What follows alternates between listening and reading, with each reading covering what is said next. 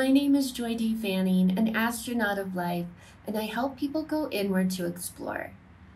This video is part of a series called Meditation Stories, where you might hear me share some of my own stories, but the main part is to share other people's experiences because there are so many ways to meditate and so many things that come to us when we meditate. So, without further ado, here's the video.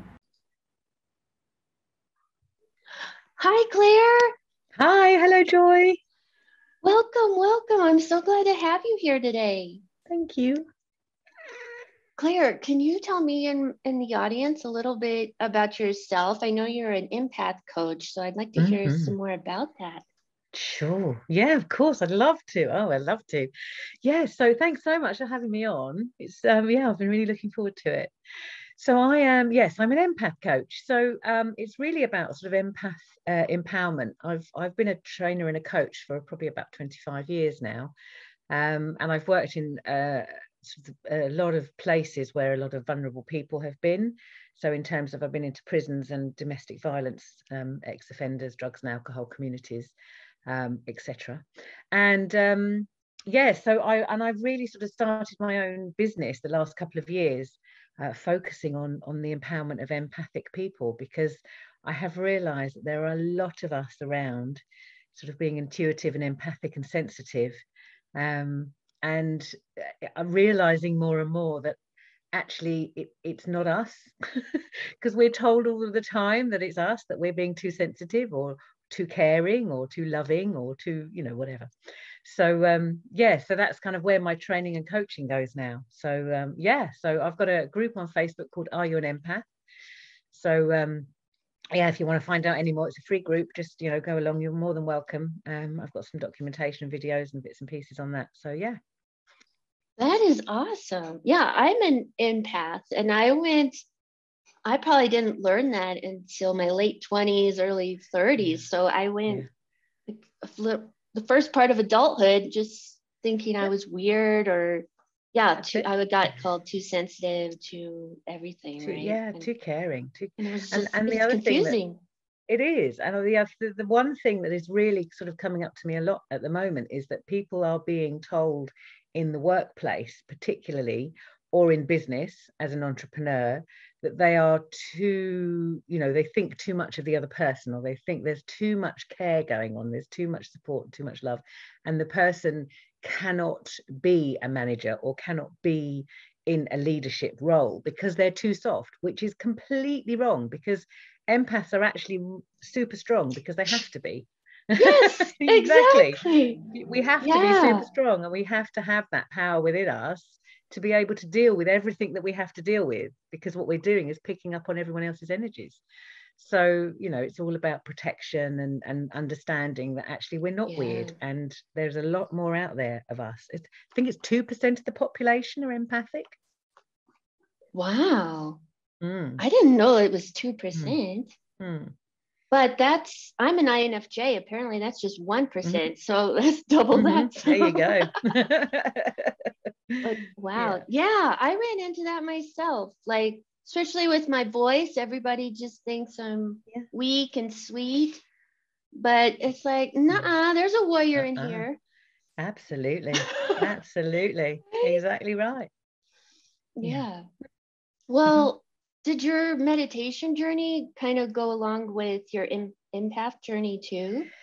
Do you know? No, it's interesting because the meditation, I mean, I've always been sort of quite a spiritual person, and I've done a lot of spiritual things in terms of getting into a sort of a connection of my inner self and my personal development journey. So I've had a lot of things that have really sort of taken me down the personal development pathway.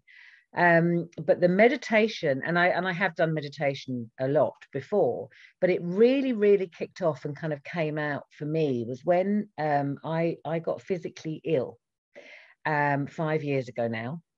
And as I said, I did do sort of a low level amount of meditation, but I never really sort of had committed to doing any form of sort of regular practice.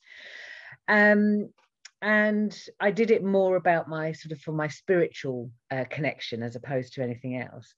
So then I became incredibly poorly. I was diagnosed 5 years ago with cancer of my salivary gland in my throat, which is quite rare. And they took it out, and the treatment that I had was not good at all on any level. And I actually became really poorly and ended up back sort of in hospital for a number of weeks. And I was on, I don't, looking back on it now, I don't actually know how I got through the days, because I know that at night time I was going to sleep thinking I do not want to wake up tomorrow morning, because I was in a place the treatment meant that I couldn't drink, I couldn't eat, I couldn't speak, I had no voice. It had just taken everything away from me, and I almost felt like a shell of a person, because I wasn't, I talk for a living. So somebody to take my voice away is huge.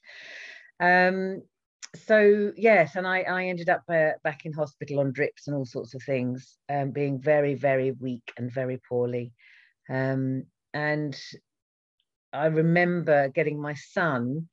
I was in hospital, and I asked my son to bring me some recordings and some things that I could put on my phone of meditations, because I was so ill. I thought, there's nothing more I can do.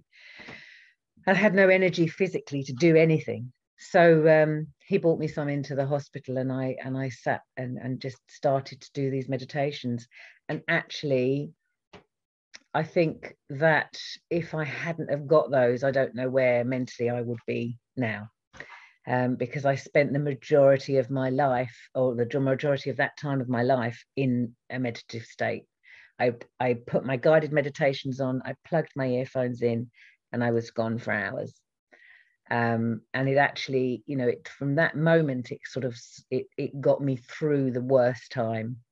And then what I realized, which was really interesting, that I was starting to build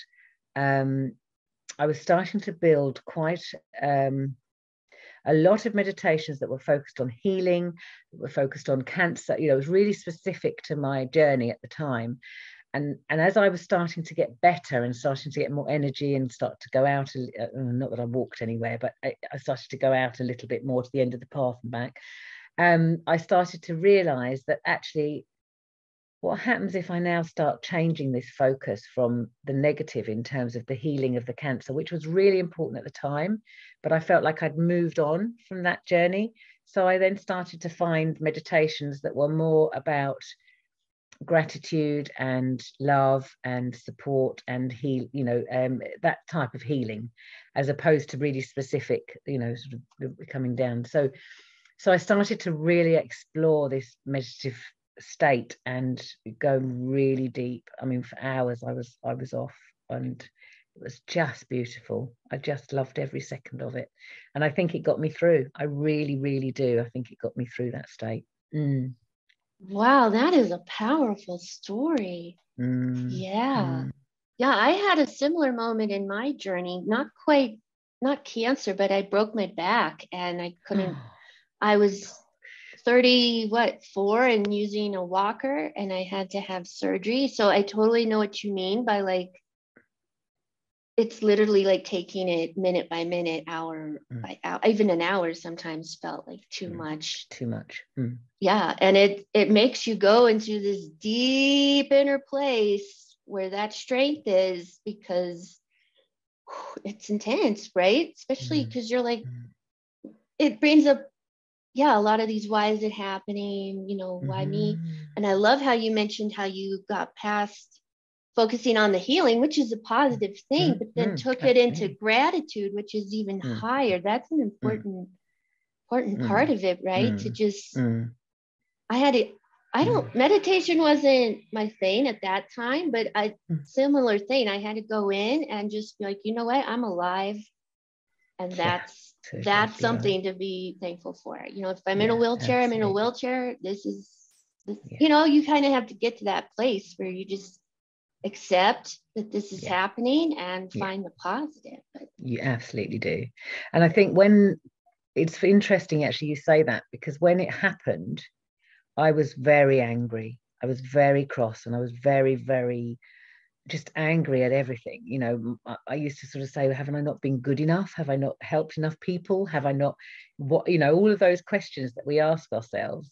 And actually, I was in a place of being really, really, I don't know, it was, I mean, it was almost, I want to say self-pity, but I'm not sort of saying that that's wrong, because I think it was a place I needed to be in.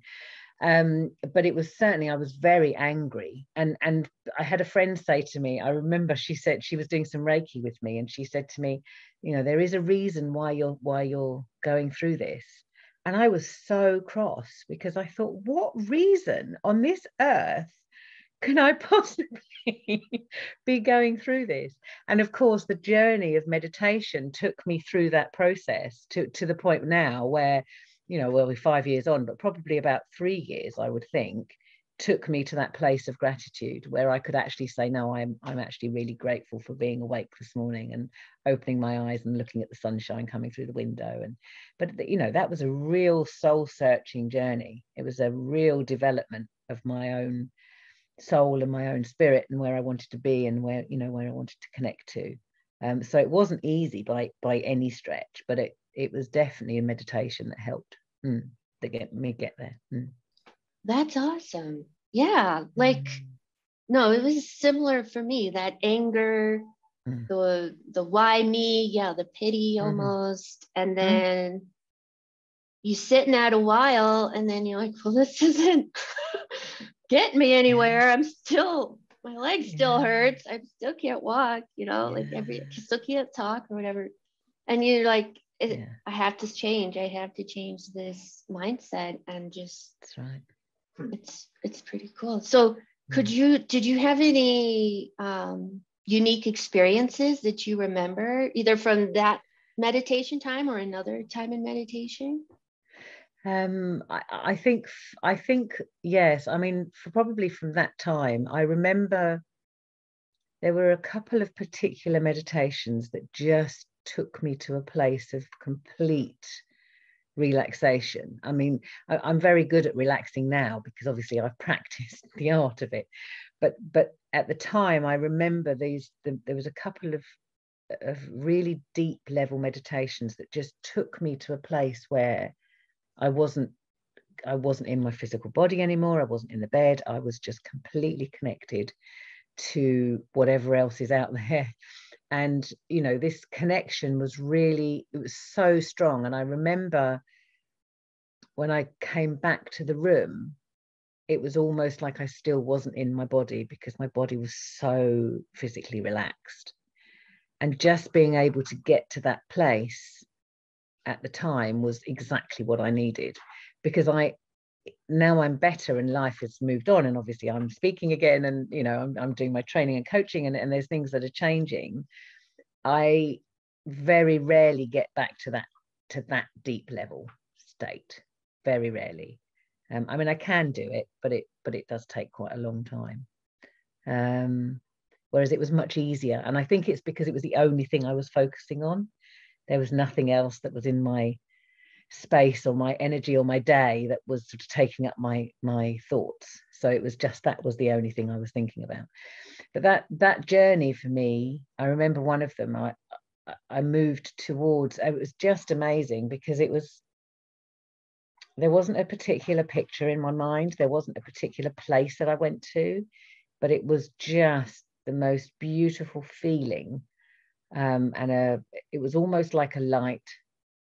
And I don't mean a light for when you cross over, but I just like a light that was sort of in it around me. And I remember kind of moving into this light and just feeling so loved and so cared for, that nothing else seemed to matter. And yeah, so that was quite profound. I remember that. It was almost like I was connecting to my own self, in terms of my own spirit self. Does that make sense? My own soul, like your higher self. Yeah, absolutely. Yeah, so that connection was really so deep, so deep. There was one other time that I have had experience that has changed me. And it was called, and I don't know if you know about it, it's the meditation that is called A Life Between Life. I haven't heard of that one, but Mm-mm. I'm writing it down. Yeah, Life Between Life. It's Life great. Between Yeah. Life. Okay. LBL, A Life Between Life. And it's about the meditation takes you to basically to a place that, I mean, I call spirit. You can call it whatever it is your belief is, but I call it spirit.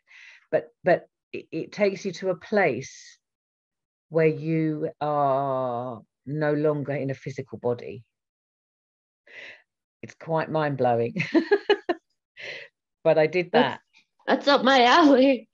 I did that, and that was just phenomenal. And I did it with a lady took me through it, and she talked me through everything. And I didn't know at the time, but she was sort of checking off her checklist. And there were certain things I had to see and certain things I had to say that made her know that I was in the right place, those sorts of things. But I didn't know that. But yeah, so it was literally just a meditation that took me back to this time and space where I didn't have a physical body, and I was experiencing it, and everything suddenly made sense. Why my parents were my parents, why my sister was my sister, what happened with relationships, with everything just completely made sense. And I came out of that completely different. I know I did, because of that experience. That was amazing. I was just saying that these experiences sounds like they had a big impact, like on your spiritual journey too, right? Completely. Yeah. And the first one that I was just talking about, The Life Between Life, was more about the spiritual journey, and definitely I had done a lot of work on that to that point. But when I became ill, I suddenly realized that I'd spent so much time thinking about my spiritual journey and my mindset and my getting my confidence up and my empath side and all that actually I'd forgotten about my physical body.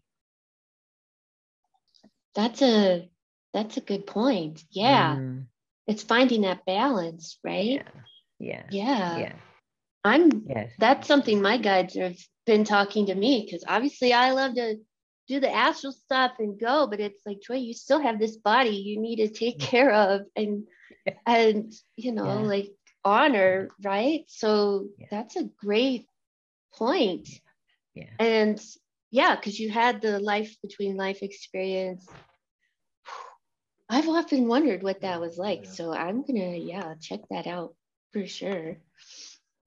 But and then when you had the cancer, doing more of the body, and how did it feel to connect with your body? Did that bring up new things to you to do that? Yes, lots of things. A lot of real issues, because obviously I had never thought about it.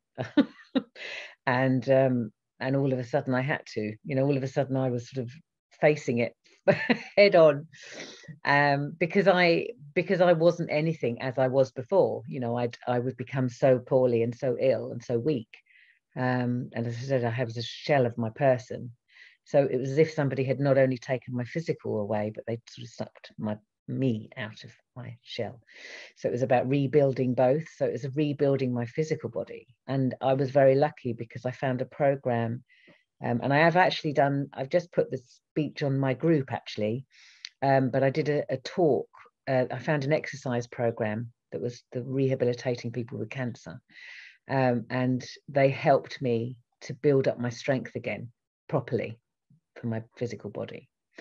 So that was really, beneficial. And I went to their sort of gathering. It was the YMCA, and they did a staff and volunteer day, and there was about 250 people there, and they asked me to go and talk. So I went and did a talk there, and I recorded it. So I've just put that in my group. It's about 10 minutes long, but it's just about everything that I experienced really, and how I then started to build myself back up physically, in terms of that place of, I don't know, it was just because I'd never really thought about it, and all of a sudden I was really aware of everything. I couldn't eat and drink, so there was nothing going in, but I suddenly sort of went, I spent my whole life not looking after my physical body, but actually thinking about my physical body and thinking, oh, I'm too big to do that, or I'm too fat to do that, or I'm too this to do that, or I'm too that to do that.